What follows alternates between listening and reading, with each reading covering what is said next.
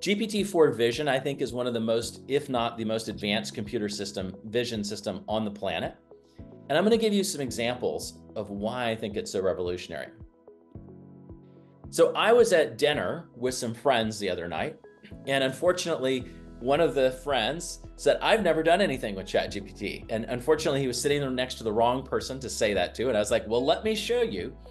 And so I took a picture of the table where we were eating, and I asked the question, who needs a refill?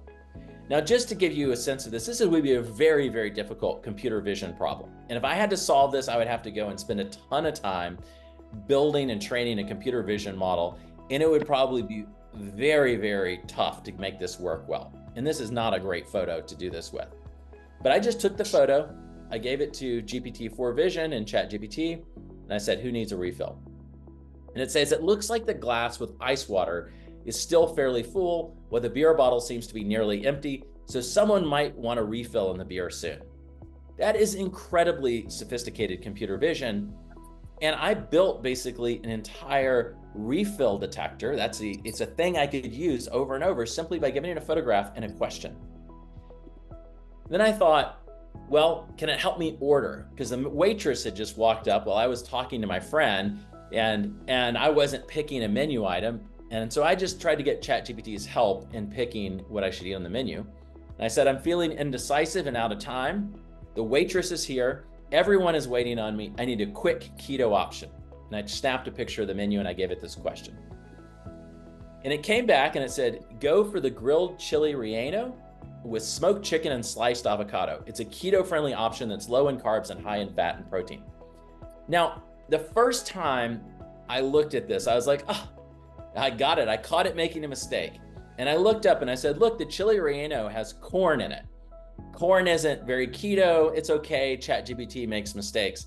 And then later I went and I looked back and I realized I had made the mistake because it said the grilled chili relleno, which is below the chili relleno, and it does not have corn in it. It just has smoked chicken and sliced avocado, which could be keto. So it actually had a better vision than me. And then I looked up at this light fixture and I thought it was a really interesting light fixture. And I thought, I wonder how I would make that on my own at home. Could I try to build my own version of it? And so I snapped a picture of it and I said, give me a detailed step-by-step plan for creating a do-it-yourself version of this light fixture. Also, give me a complete list of materials that I will need with identifiers like 1A, 1B, and then reference them in the step-by-step plan. Now that is an incredibly sophisticated task with a bad photo of a light fixture. Now, what does ChatGPT do? Well, it gave me a very long set of instructions to build this thing, including all of the materials. And this is a little excerpt from it. Take the metal wire 1A and start by shaping it into multiple circles of different diameters. Use the pliers 1B for more precision. Connect the circles together using small wire segments to create a similar 3D shape as in the image. And it went on and on and on, explaining basically how to make the light fixture. Now you could also snap a picture of what you're eating and say, give me a recipe to cook this, or give me different possible recipes to cook this. It's a fundamentally transformative thing.